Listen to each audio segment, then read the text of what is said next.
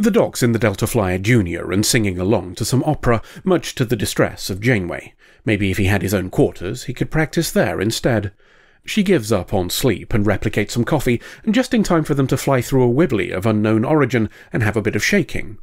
We'll leave the Doc to show off his piloting skills while we remind ourselves that Ensign Conspicuous exists.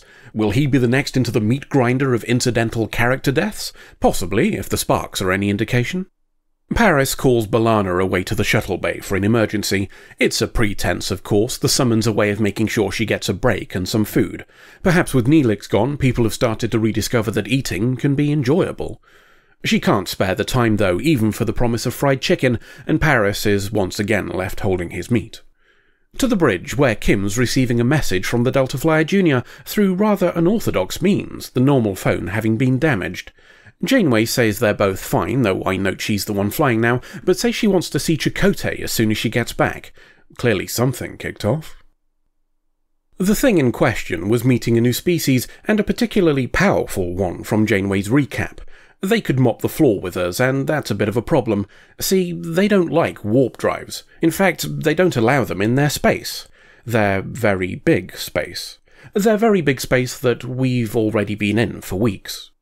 The punishment is Voyager's destruction by their cloaked fleet, but she's managed to talk them down to making us settle on a planet in their space. Smells like bullshit to me, so I'm calling it now. That's not Janeway. The smell gets worse when she resists ideas from Chakotay for how to escape, and says she wants to keep all of this from the crew. Chakotay looks about as convinced as I am when he leaves. The suspicion grows further when she talks to B'Elanna about ejecting the warp core and towing it behind the Delta Flyer Jr., and without shutting it down from the sounds of things. Word gets back to Chakotay and he queries it with Janeway. She's evasive, not least of which because she seems to be talking to herself before claiming illness and going to her quarters. Sounds like we need more of the story, but the Doc can't help. He teleports over when Chakotay arrives at sickbay and finds it empty, which is odd enough to be noteworthy. Anywho, he says he was disabled when Janeway met those new aliens and doesn't know anything. He checked her over after they'd interrogated her and left, but found no issues. Maybe it's time to double-check. To Astrometrics, where Chakotay wants to know if lots of cloaked ships would leave any clues. There'd be lots of subspace wibblies according to Seven, and she doesn't mention having seen any, though that could be because she wasn't looking. Speak of the dickheads, there's a call from the aliens Janeway mentioned, and she said she wasn't to be disturbed, so Chakotay takes it. The lad on the other end wants to know why we've not dropped our warp gubbins yet like we agreed, suggesting Janeway's mention of spitting it out at the planet we're going to settle on might not be entirely above board. Either way, we've got 10 hours before he says he'll fuck us up. Chakotay leaves Seven to try and track down where the call came from with Kim while he checks on the dock. All's well with Janeway, he says, so let's have another chat. There's something odd, though. No, not the fact that he rings the doorbell with his middle finger, but rather Janeway not being here. She instead arrives just as he's about to ask the computer to locate her. In we go, where she continues being evasive. Chakotay's had enough, though, and trips her up by referencing something he'd fabricated, a trick the real Janeway would have seen through. So much for subterfuge, let's switch to sleepy time juice instead. We're in sick bay, and after teleporting Chakotay onto a morgue slab and nicking his comm badge, Janeway goes into the Doc's office. Or, more accurately, the Doc goes into the Doc's office. He's cosplaying as Janeway, and the reason becomes apparent after making a demand to the voices in his head that he be allowed to see her. Now here's a surprise. It's the Pound Shop Sontarans, they of stealth and subterfuge, who invested all of their character creation points into spying. They've got Janeway, but that doesn't prevent her from trying to order the Doctor to stop what he's doing in planning to eject the warp core. Not quite sure why, as they've got a spare according to the schematics I've seen, but maybe that wasn't true until after this was filmed. The attempt fails anyway, and he refuses to follow the order, an unintended consequence of a hardwired do-no-harm rule, perhaps. And now they want some gel packs too, the stuff Voyager uses instead of normal circuits, and we usually only hear about when something goes wrong. The problems are starting to pile up as Tuvok's calling Chakotay, a bit of an issue, what with him being knocked out and all, so the Doc has to substitute for him as well. Much more of this, and he's going to be the only member of the crew left. While the Doc's pretending to be Chakotay, Janeway's trying to sow a little discord. She tells the Thumbfaces that the dock is likely tricking them, maybe even showing a simulation through the visual feed they're tapping into, but that she'll let bygones be bygones if they release her in an escape pod. They're not convinced, possibly because they've heard about what she does to her own crew, but they can't back out now anyway, as they've already lined up a buyer for the warp core. And they let slip another interesting fact. They're not part of the organisation we ran into before, instead having nicked a ship and scarpered. Perhaps we can get their own people involved in stopping them. Back to the dock on Voyager, where finding gel packs is proving to be a relatively easy job, as long as you call pretending to be B'Elanna so you can grab some spares without suspicion easy, and meeting with Paris on the upper levels of engineering, who once again tries to force his meat into someone's mouth. The chicken is declined, but B'Elanna Doc can't escape a kiss. Let's sidestep the very murky moral waters we're in by having the Doc change into Chakotay so he can answer a summons from Kim. He and Seven have tracked the transmission from earlier and discovered that the call was coming from inside the house.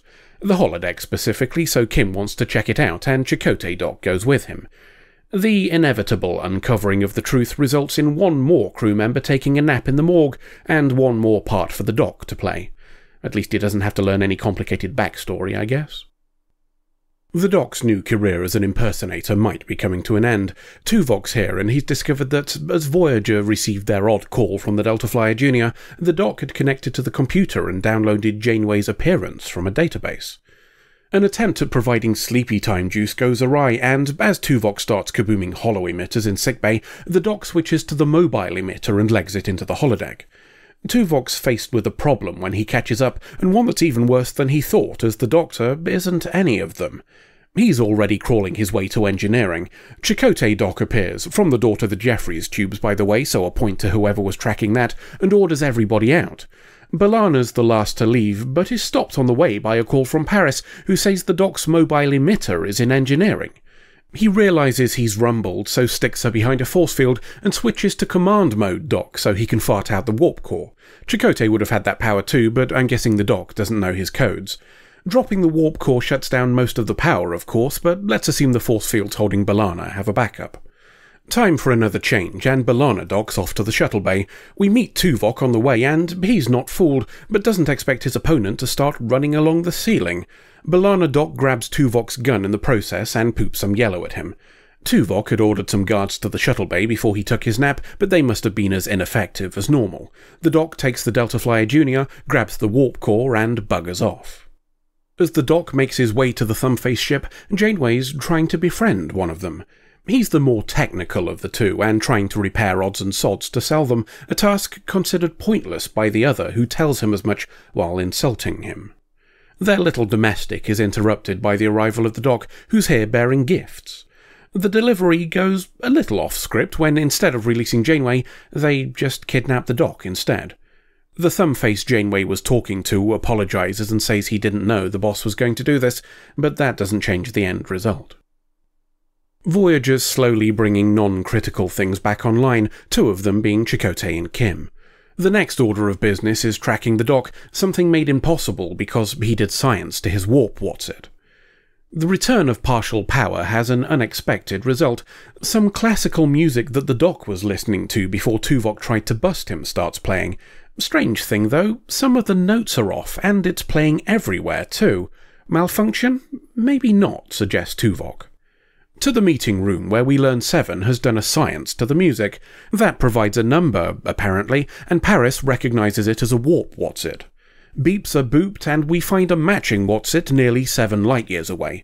Voyager's limited to sublight speed, so Tuvok and Paris are going in a shuttle. I could point out that 6.7 light-years in a shuttle capable of Warp 4 would take nearly a month, but nobody seems to notice, so let's ignore it for now. Maybe they're using the one that turns people into lizards.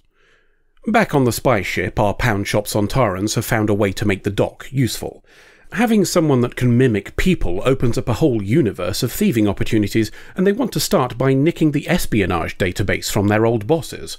Secrets can be very valuable indeed, and they're a damn sight easier to transport than warp cores. They've given the Doc a suitable disguise for the job, along with a range of others just in case, but they seem to have given him more bites than he can chew. And before you rush to the comments, yes, I know it's quads, but if you think I'm going to pass up a pun like that for the sake of accuracy, this must be your first visit.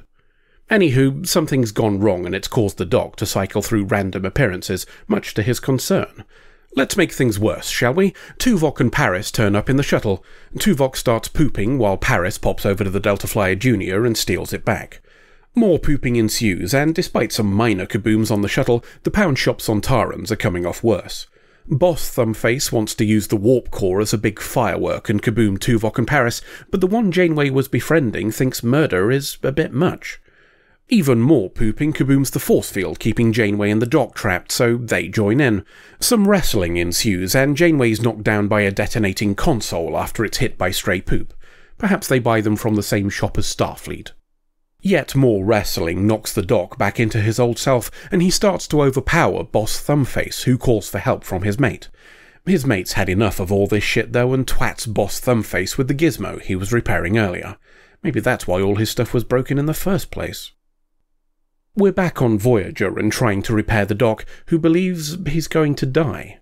That's why he starts making confessions, such as saying he kept a list of the times he thought Janeway made bad calls. To be fair, mate, I've been keeping something similar. It's got 30 entries so far. He has more confessions for other people, including that of being in love with Seven. He bids everybody farewell, then flickers and disappears, only to come back after a couple of seconds, fully repaired. Bit awkward, mate. Life on the ship has returned to normal, though the Doc's not left sickbay for a week. Hardly surprising, given his outbursts when he thought he was going to cark it. Janeway comes to check on him, and also to punish him for insubordination. Whether that's for ignoring her orders about the warp core or keeping a list of her fuck-ups, we aren't told. Happily, the punishment is a week without the mobile emitter, which he's already served by staying here, so it's done with. As such, she's free to invite him onto the holodeck, and we leave them to visit a little holo cafe for some downtime as we fly away. You know what? Seeing the pound shop Sontarans again genuinely cheered me up. It's the last episode before the finale, so a little callback was welcome. They've previously been played as goofballs despite their technological advantage and espionage skills, and while they do tend towards that again here, the story is just serious enough to avoid it being only comedy. I note that we could also argue they've complied with the rule of three, a suggestion I've made previously that when an alien species reaches their third appearance, we start seeing them as having more than just one trait. Fix-It guy, who isn't interested in spying and just wants to repair things, qualifies for that role. Some more points for the writers here too in dealing with holograms. They play with all of the stuff holographic projections can do if you stop expecting them to act like organics, jumping through windows and a desk, running up walls and along ceilings.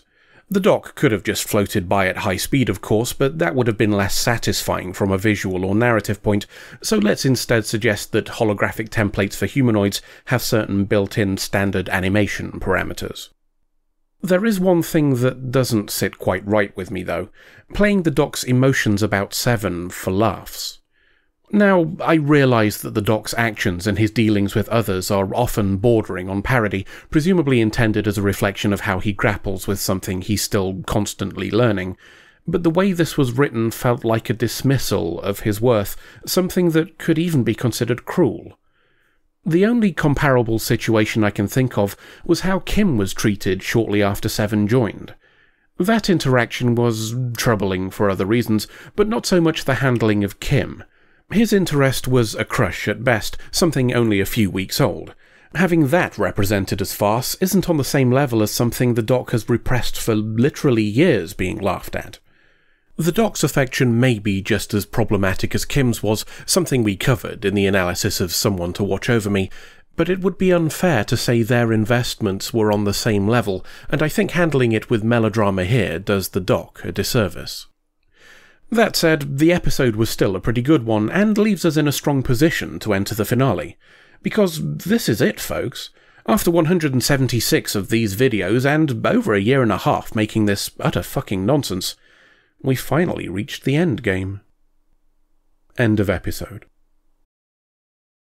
So, here's a thought. How the bloody hell are we getting off Voyager? We walk off when we dock with Deep Space Nine. Prophet's cock ring. We are not calling it Prophet's cock ring. Well, let's see what sticks before we make any decisions, eh? Sigh. Anyway, once we dock, we just walk off the ship. Ah, now there's the problem. If we're going to arrive before we left because of time fuckery, isn't Voyager just going to disappear when we dock because we haven't left yet to be able to return? Wait. No. I mean... Oh fuck. Yeah, that's what I thought. So what are we going to do? Think real fucking hard for the next few days, I guess. Oh...